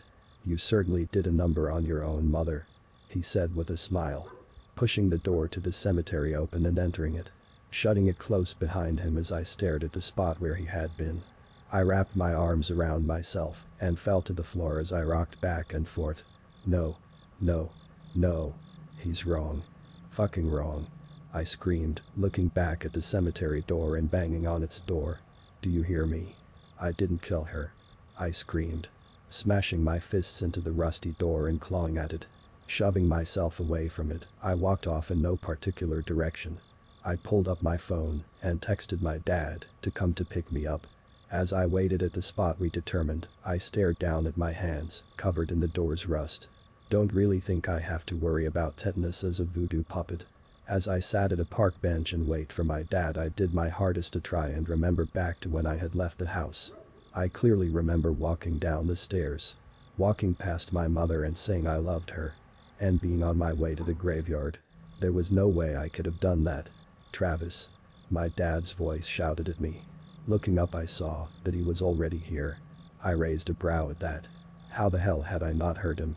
I shrugged and just entered the car and sighed as I sat there. Finally. I thought I was going to have to honk at you. He sighed, putting the car in drive and driving us both towards the highway. Dad. I finally spoke up after an awkward length of time. My dad looked at me for a second and then back at the road. His signal that I had his attention. Have I been sleeping? I asked him. He raised a brow at that question and shrugged. Shouldn't you be the one who knows that? He asked me, pulling into the exit to the hotel. I sighed and shook my head, letting the conversation die right there. Thankfully we could skip the lobby since my dad already had booked 2 single beds, in case I finally showed up in need of a rest. Taking me up to his room I looked around at the stereotypical hotel room. Entering the bathroom I closed the door behind myself and again let out a long and sad sigh as I sat on the toilet seat and put my face into my hands. I didn't kill her. I didn't kill her. I didn't kill her. Creel's deadline loomed large in my mind as I washed my hands of the rust still on them. Some of it had gotten underneath my fingernails, so I scrubbed and picked at them to get my nails cleaned. Except on closer inspection, it wasn't rust. It was dried blood. Backing up from the sink, I stumbled and fell into the bathtub. Taking the shower curtain with me, I sat in complete shock. Standing up I quickly shut off the water and walked out of there. You okay? My dad asked me. Concern plastered on his face. I assured him that I was perfectly fine. Just slipped and tumbled into the shower. He and I laughed it off and sat to watch the hotel's crappy TV. I sat and watched in awkward silence as I fidgeted with my fingers. Where had all this blood under my nails come from? Dad. I finally spoke up, clearing my throat again to wake him from his slumber. He had a habit of falling asleep whenever the TV was on. He snorted awake and looked at me. I'm going to go get some fresh air, I said.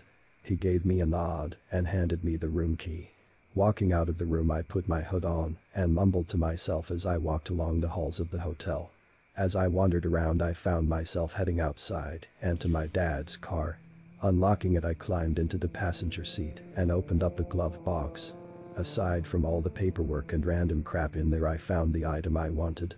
My dad, along with being a smoker and drinker, is also a hunter. And inside the glove box was a hunting knife. Taking the item and hiding it in my hoodie pocket I closed the car door and locked it. I once again entered the hotel and made my way back up to our room. Unlocking it and entering it, I found my dad asleep again on the bed. I didn't kill her. I didn't grab her by her hair and stab her in the neck. Then while she was on the floor I hacked away at her throat with the knife until her head fell off her shoulders. Taking the knife out of my pocket I pulled it from its sheath and dropped the sheath to the floor. Climbing on top of my dad he jerked himself awake and stared up at me in horror as I drove the knife into his torso. He didn't get to scream much after I slit his throat. Just like you showed me, Dad. I chuckled as I gutted him like the animals he had made me gut when he took me hunting when I was young. I giggled loudly as I stabbed and stabbed him. I had more time to have fun with him than I did with my mom. So I made sure to show everybody all my hard work. Some guts over here, his head on the TV. I had so much fun. I killed her. I killed him. Maybe now King Creole will say what a good boy I am now. What happened? I didn't kill her. And my dad is dead. Why? I didn't do this. I went for a walk and found him dead. No. Yes. Yes, I did. I did it. I did it. I did it.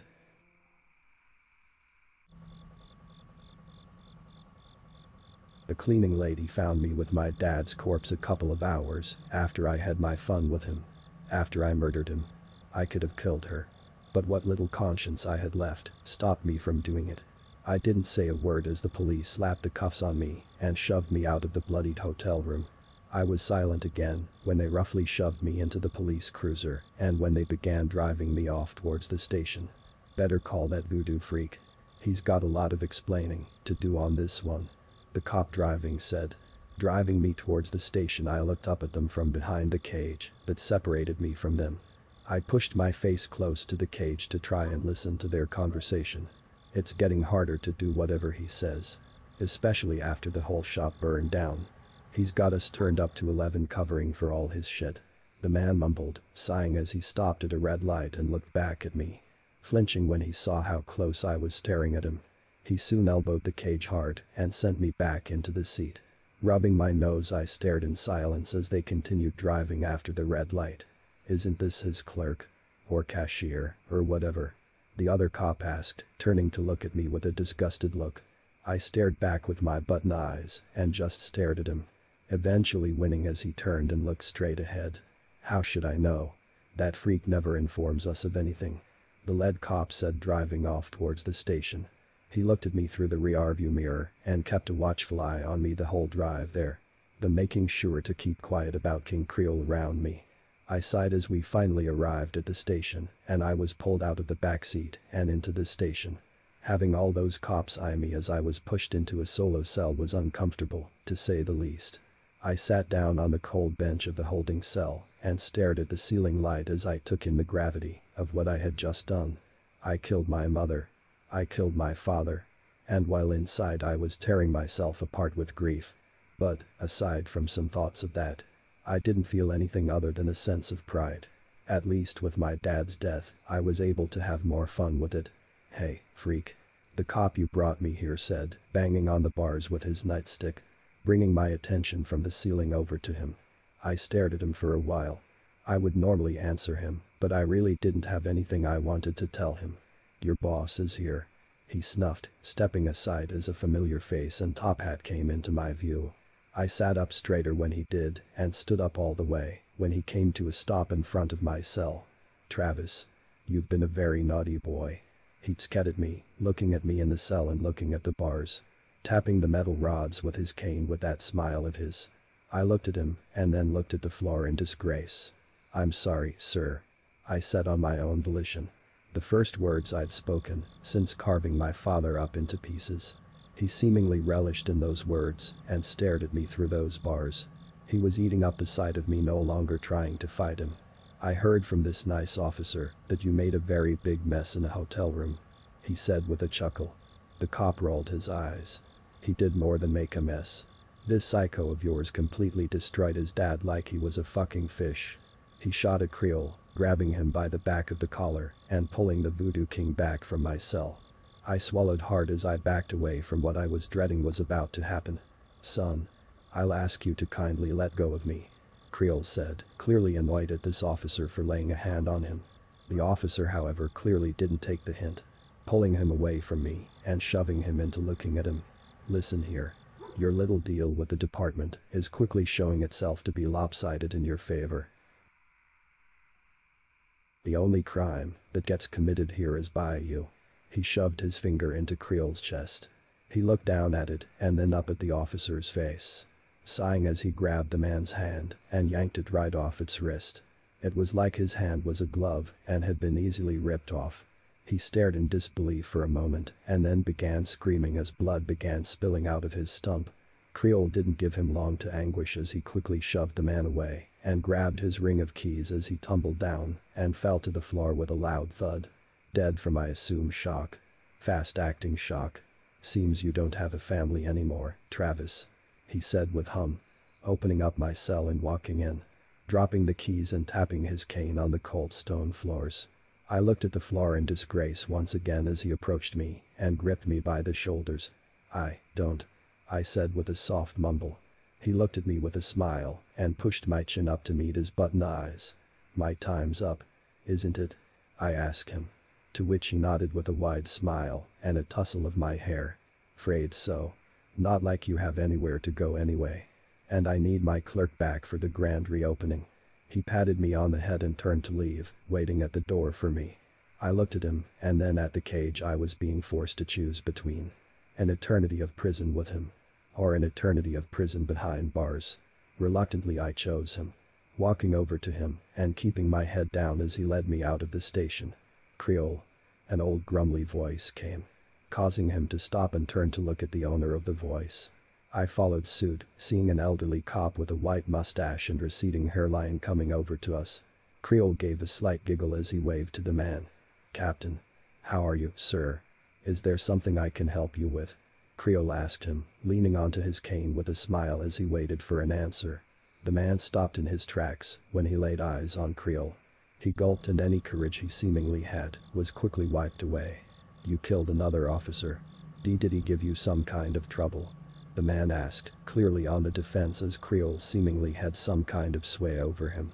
Creole tapped his chin and thought, as if the fact he had killed a police officer had completely slipped his mind. "Oh yes.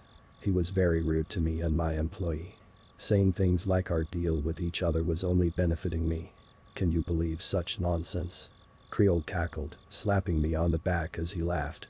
I stumbled forward a bit and offered my boss a little courtesy chuckle as well. The captain meanwhile was seemingly about to faint at how badly he was sweating. "We would never think that, sir," the captain quickly assured, swallowing hard and leading us over to the front desk. Pulling out my record and handing it over to Creole. He marveled at it and handed it at me to see. Looking at my old self was like looking at a complete stranger. I didn't know who the person looking back at me was. And I don't think he even knows who I am. "Thank you for all your help, Captain." Creole tipped his hat and led me out of the police station. Once we were outside, he yanked a sheet from me and tore it up into pieces in front of me. Another piece of me was destroyed and I was left with just him now. "What happens now, sir?" I asked timidly. He looked at me with a raised brow and chuckled like I was an idiot. "Maybe I am one. We go back to the shop, of course. After all, you and Mama need to learn to get along together. Plus your punishment still isn't over yet. Just because you killed your daddy doesn't mean you get rid of what you did." He hummed, grabbing me by the hair and pulling me close. Shoving the head of the cane into my face. "Besides, I'd like to meet this new Travis. The one who wants me to call him a good boy," he mused. I swallowed hard, forgetting I had written that during the murder of my dad. I kept silent, which didn't make Creole happy as his smile wavered and he beat me on the head with his cane. He grabbed me by the hair and dragged me off as he forced me to walk off towards the end of town, where the shop is located. I received several strikes and hits from him, but I finally arrived at the shop. Seeing that it was nearing completion. "Amazing what a couple of hands can do, isn't it?" he asked with a chuckle as he leaned on my shoulder and waved his hand at everything that had been done to fix the once burned down Voodoo shop. It was like visiting the site of a horrible accident that had scarred you for life. And I was forced to be back here once again. "Yes, sir. Amazing," I answered back to him submissively. He smiled and ushered me into the shop. It was pretty much exactly the same. Down to the dusty counter and the wall of Voodoo dolls. No telling where all those had come from. My main guess was they were all the old ones, just shoved back into a Voodoo doll. "Is that you, Charles?" A voice came from the office. Creole's mother poked her head out there. And upon seeing me, she instantly stared daggers at me and exited from the office. A Voodoo doll in her hands as she continued to sew. Seems she taught Creole that as well. "Why on earth did you bring him back here?" she snuffed, obviously not liking me. I share her sentiment. "He's my pet, Mama. Besides, who else is going to be the clerk?"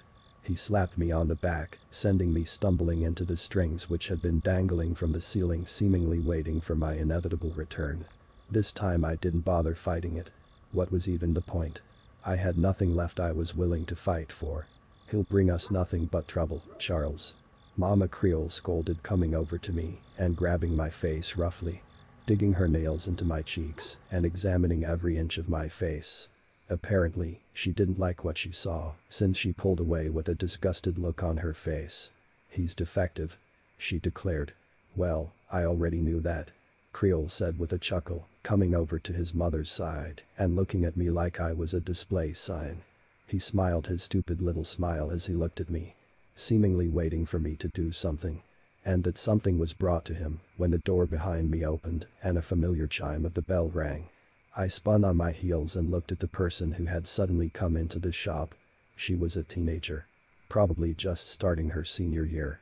She visibly recoiled when she saw me, and I didn't make the situation better by stepping forward to her, causing her to back up and seemingly trying to find the door to get the hell out of there. "Welcome," I sang. On my own without string influence. She looked at me with a good amount of fear and confusion in her eyes. "Unfortunately, we are still not open yet. If you like, I can keep your order on hold until our grand reopening," I said with a smile as she looked around the shop and then back at the sign. Seeing clearly that we weren't open yet. No. I was just looking for a job," she asked, handing me a flyer. I stared at the flyer, grabbing it and looking over to Creole with anger in my buttons. He waved at me with a chuckle. He was trying to replace me. He was trying to get rid of me. I crumpled up the flyer and turned back to look at the girl with a big smile. "Ah, I see.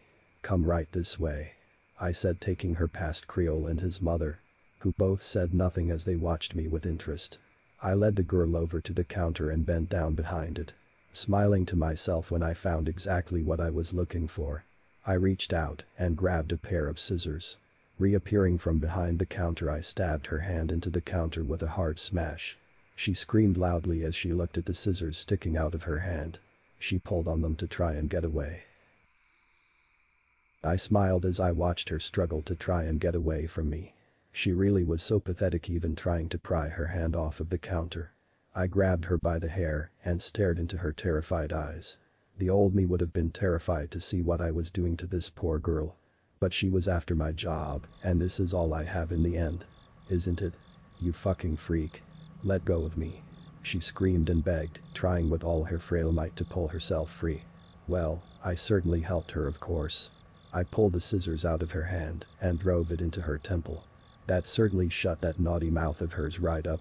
She flopped to the floor in silence as she finally shut up. I looked over to Creole for any kind of praise. He smiled at me and clapped happily. His mother was still staring with disapproval at me. There is still no pleasing that woman. Creole walked over to me and looked at the body that was wriggling on the floor. He smiled with a sense of pride as he looked at me.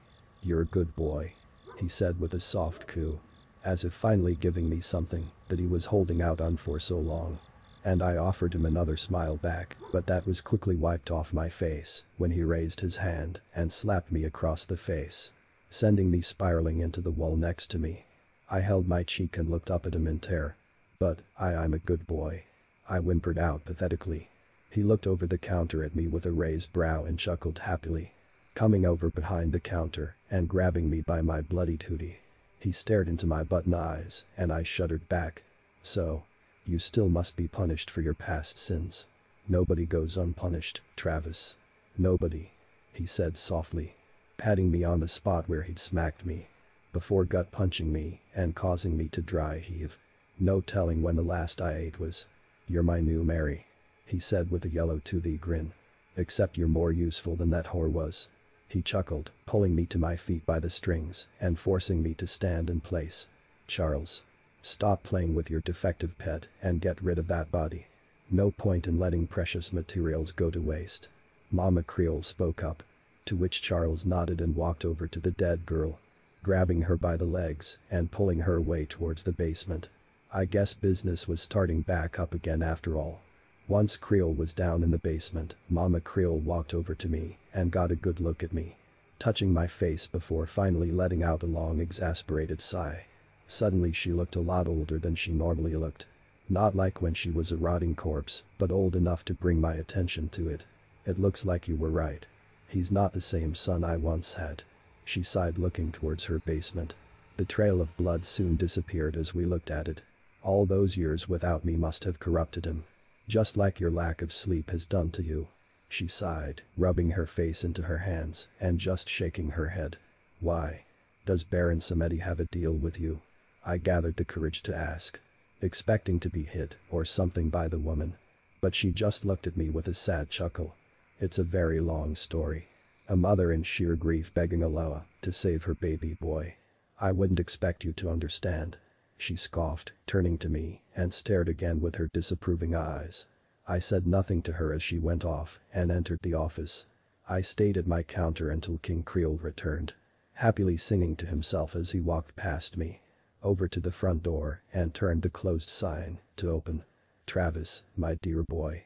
I do believe it's time for our grand reopening," he exclaimed with glee, clapping his hands and practically jumping up and down with excitement. He really was just like a giant child whenever he got excited. But when he was angry it was like a demon itself was hitting me. Over and over again.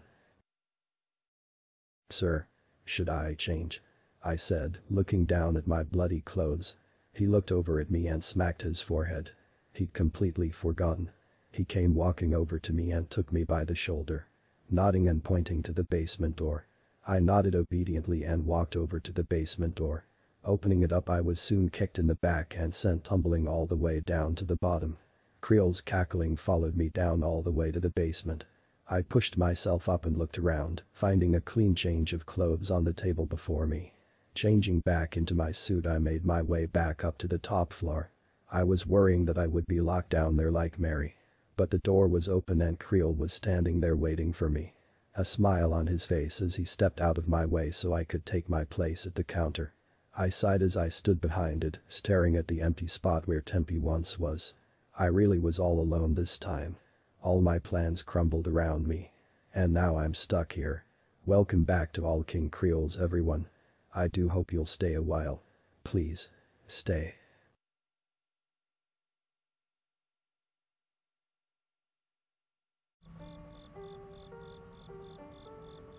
Taking King Creole's blows on my back, I curled up into a ball and just accepted that he was going to beat me until he finally got bored. It took a long time. And in the end only a phone ringing from his office tore his attention from me. He looked over to his office and then down to me. Sighing annoyed, he kicked me hard with his dress shoes and turned to enter his office. I sat there and slowly managed to pull myself up onto the counter. I gasped to try and catch my breath. Finally getting my bearings, I looked up to see Mama Creole staring at me with a silver platter with a coffee pot and a fancy-looking coffee cup. I looked at her in confusion. Was she offering me a cup of coffee? Don't get the wrong idea. Bring this to Charles. He's going to be on the call for a while, she said, shoving the tray at me. I caught it quickly, looking down at all the items clanging around. Great. Now I'm his butler. Why didn't I go to college? Sighing and nodding obediently and walked over towards his office. Knocking softly, I pushed my way into the office and stared at him as he talked to someone through a rotary phone. "Monsieur Leblanc. Comment allez-vous? Oui, tout va bien ici. J'espère que vous êtes votre petite infirmière allez bien," he said with a genuine chuckle. I stared confused at Creole, never having heard him speak French once in my entire time of knowing him. Not only was he a good speaker, it sounded like he had always spoken that language. Keeping my head down, I walked over to him and sat his cup down. Softly pouring some of the black coffee into his cup, he grabbed me by the shoulder and shoved me out of the way once it was enough. "Quel non juste ma stupide marionnette. Sinclair. Qui sait, je n'ai pas entendu parler de lui depuis des mois," he mumbled into the phone, shooing me away with his hand and forcing me out of his office as he grabbed the cup I had poured for him and took a sip as he nodded to the receiver phone. Sighing once I was out of the office, I returned to my position at the counter as I looked down at its endless dust. "So, you met the Baron?" Creole's mother asked me as she sat in a rocking chair making a voodoo doll. She sewed the little doll without even looking. She just stared at me as she did so. I looked at her and then to the office, saying nothing as I nodded to her. She nodded and sighed as she finally looked down at her doll. When Charles died, I acted out of anger and sheer grief, and agreed that if I supplied him with as many bodies as he wanted, he would never allow my son to die again, she said with a sigh, rubbing the doll's little head and closing her eyes. "He told me how to stop him," I mumbled softly, keeping my voice down to hide it from Creole. She looked back up at me with that smile that all mothers have, the one where she has pride over a child. Chuckling, she set the doll down on my counter. "Bury him. I know. That's how Samedi takes us to the afterlife. Because Creel is undead and has never been buried, I was able to put his soul back into his body. As long as he never goes into the ground, he'll never die. She explained to me, looking at the little doll she had made in seemingly no time at all. It would also be how to put me back to rest.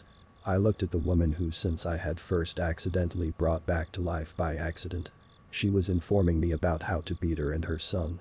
But why? She was his mother after all. She seemingly read my mind and stood to come over to me and take me softly by the shoulders.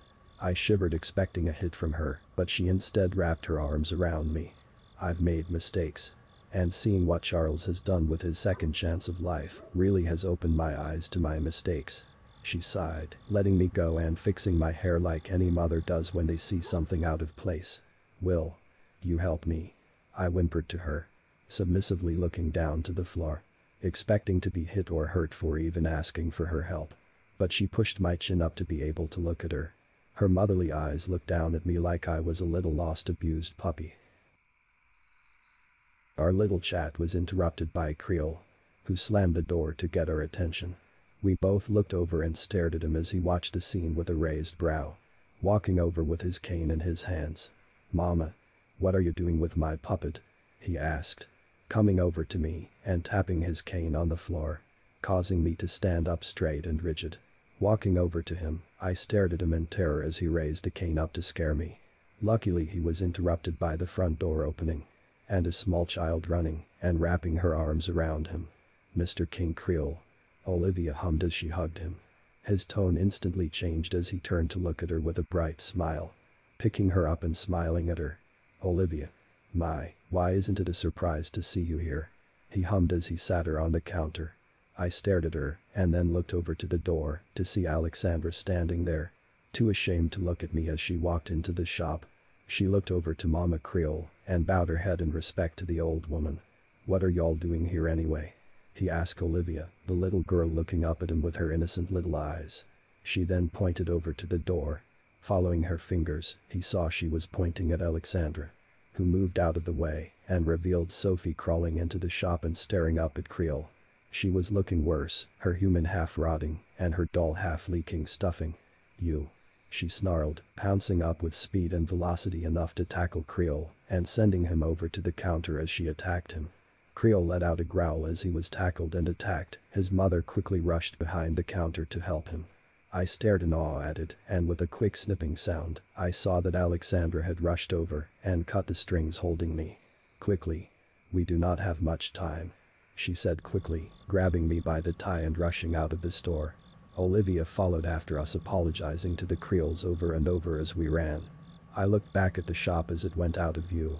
I looked over then to Alexandra, swallowing the bile building up in my throat. Why are you helping me?" I asked her softly. She looked over to me and sighed as she slowed down and let Olivia catch up with us. The little girl gasped and climbed into her mother's arms as she collapsed in exhaustion. Those little legs could only take her so far. "It's the right thing to do. I cannot leave you to suffer as Mary did for all those years. And if we lift the curse of Creole from you, then perhaps you may return to normal," she explained to me, pointing over to the cemetery in the distance. I looked over there and then looked back towards the shop. Creel's words echoed in my mind. That I had no one left. I had murdered my parents. I had been murdered and brought back to life for only one reason. To be the plaything of the Voodoo King Creole. "I don't know, Alexandra. What if I try and kill you?" I asked her. She scoffed and smiled at me. "You'll have to try very hard for that, Travis," she said with a smile. Taking my hand, she led me, while carrying Olivia in her other arm. We arrived at the cemetery gates and entered them. Looking around at the overgrown graves, we looked out for the Baron. Olivia, who was now out of her mother's arms, tugged on my dress pants. I looked down at her and got to her level. And she greeted me with Tempe in her hands. The little voodoo doll reached out and grabbed my face, holding on to me as I pulled away. He clung to me and refused to let go.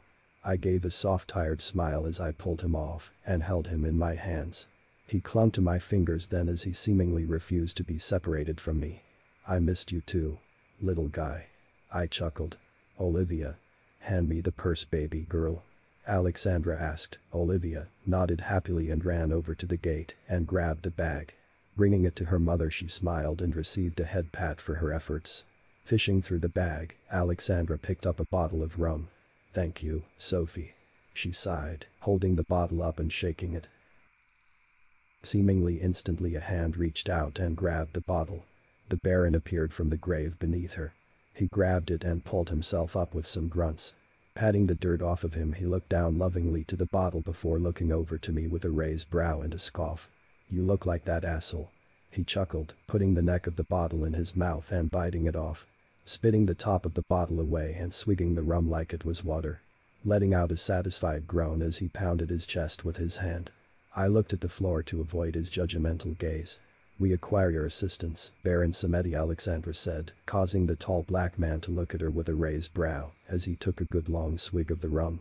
Finally finishing his pull of the bottle, he looked at her with an interested gaze. "You're with him?" he asked, pointing over to me. She responded with a nod. He nodded and understood that we were all working against Creole. He took another swig and looked off towards the gate, pointing his finger over to the door and chuckling. "He's right outside. Whatever you're going to do, better do it quickly," he said with a soft giggle, going back into his hole with his bottle of rum. "Great help," I mumbled, softly rubbing Tempe's head with my thumb as I looked over to the gate. Indeed, the gate was thrown open as Creole and his mother entered it. In Creole's hand was what was left of Sophie. Body mangled beyond recognition, he tossed it to us and caused Olivia to run to Alexandra and hid behind her mother. "Oh, I've got all of you right where I want you," he chuckled, walking over and stepping on the corpse of Sophie. Walking over to us as his mother stayed by the gate entrance looking around the graveyard she had been buried in. "Travis, my boy. You want to prove to me that you're a good boy, don't you?" he asked me, tilting his head as he looked at me. I stared back at him. He was right. I just wanted to show him that I was good and didn't want to be punished anymore. How could I make it so I was a good boy? Maybe. If I kill Alexandra. She'd been such a problem to him ever since he had given her the second chance of being a mother. I began, but something pulled me back from the chain of thought. I looked down at Tempe as he pulled on my fingers. I looked down at him and he vigorously shook his head at me. Seeing him, I was able to pull myself back from the brink and stare up at the creature that had abused and hurt me for all this time. The creature that had caused me to kill my own parents and help him murder countless others. "Go fuck yourself, Charles," I said angrily. He tilted his head at me. Like I had just spoken in some unknown language to me. He put his hand to his ear and cocked it towards me. "Did I hear that correctly? Guess I'll have to beat some sense into you," he said with a giggle, coming over to me only for his mother to grab him by the shoulder. He looked back at her confused. "Charles, leave him. You can always create a different puppet," she pointed out to him. He looked to her like she had just stabbed him. He shrugged off her hand and stared at her in complete disbelief. "What?" he asked, staring at her and gritting his yellow teeth. "You think I'm going to just let him go? After all the shit he's done to me," he screamed, his mouth wide open and snapping a good many of his stitches. His mother tried to calm him down, but he simply shoved her off of him. "Charles, I always taught you never to be selfish. Just let him go, the poor boy has suffered enough," she begged, pushing her son back and pointing an accusing finger at him. The Voodoo King stared back at me and then to his mother. "You brought me back to life. That was selfish. You kept me alive, that was selfish. You do not get to tell me never to be selfish," he shouted, turning to me and pointing. "He will belong to me forever," he growled, grabbing his cane and coming over to me. I had backed up and had a gravestone between me and him. He came over to me and stepped on the grave, and I smiled at him. "Watch your step, Charles," I said, pointing down to the grave as he came towards me. He stopped and had time to read the gravestone before he looked up at me in anger. His mother's grave, which she dug herself out of. He didn't have much time to react as the soft earth gave way and he tumbled down into the grave. He clambered his way up and began to pull himself up, but something seemingly began to drag him back down into the grave. He looked back in shock at what he saw. Baron Samedi pulled himself up to his level and smiled down at him. His black skin melting off his body until nothing but a skeleton smiled back at Creole. "Time's up, Charlie boy. Looks like I finally get to drag your sorry ass down with me," he declared, sinking back into the grave as Creole dug his fingers into the dirt to try and pull himself up. He looked around frantically for his mother, but when their eyes made contact she simply looked away. Leaving Creole as several skeletal hands rose up from the grave to start pulling him down into the grave. "You think this is over, Travis? Just cause I'll be gone won't mean a thing. You hear me? You don't go unpunished for what you've done," he screamed as he began to lose grip on the dirt and grass.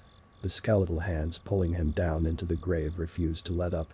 "I'll see you in hell," I said, looking down at him as he was pulled further into the grave by the hands. He left me with one final smile as the dirt consumed him, and the last thing left of Charles Sumner, aka King Creole, was his top hat once he was dragged underneath the dirt.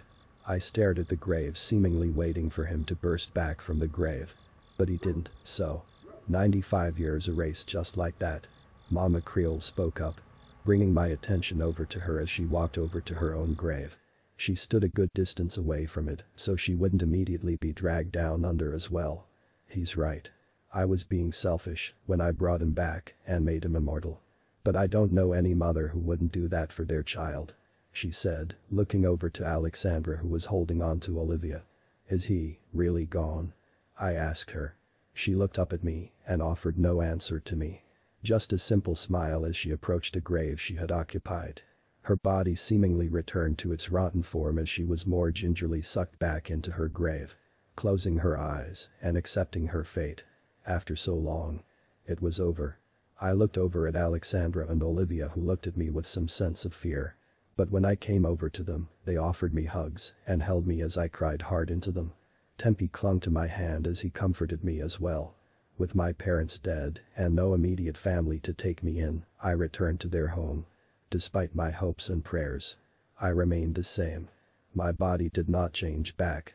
I did not get my eyes back. I did not become who I used to be. I was cursed to remain a voodoo puppet. I spent a lot of time in my new room that Alexandra had given me. It was originally a guest room, but she left it to me to do what I wanted. I brought many of my items from my old room at home and brought them there. Olivia was so happy to have an older brother.